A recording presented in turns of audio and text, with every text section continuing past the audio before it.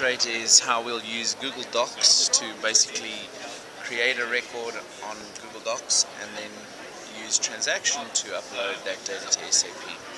And what I'll show you is a form in Google Docs, and I'll show you the actual data in the Google Doc, and then I'll show you the record in SAP as well. So what I'm going to start with is just putting in some basic data in our little scenario here.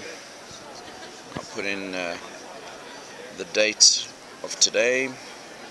I'll put in some basic data of who the person is who's ordering the beverage basically, and then we'll use the drop down list here and we'll choose, I don't know, cocoa, and then we click on submit and we get a response there. It goes back to the blank form. Now what we'll do is I'll just show you in the Google Doc itself that the record has actually been created, and there you can see it's actually appeared 10:52 and it's 10:57, so it's just happened now. Well, obviously the clock's off on Google.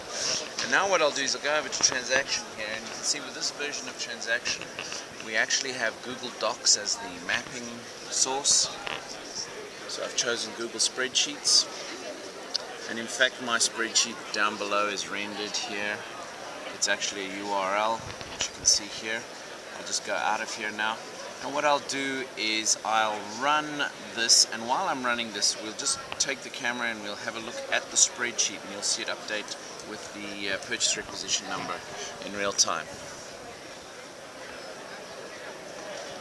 I'll tell you when it stopped. There we are, it's finished running, and there's the purchase requisitions just appeared in the Google Doc.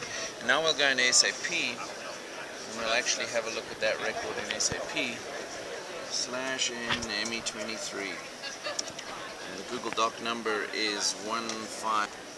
There we go. And I think it was, what number was it? 023. 023. And there it is, cocoa. And if I go now to the details, there you can see Joe B was the guy who requested it.